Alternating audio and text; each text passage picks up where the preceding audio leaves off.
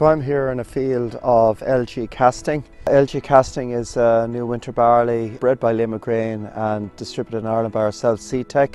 It's a very nice barley that has come onto the recommended list in 2019. It's the highest yielding two-row barley on the recommended list. It also has a very nice package around disease control. Casting has a very good resistance to mildew as seen on the recommended list. It also has a very good grain quality.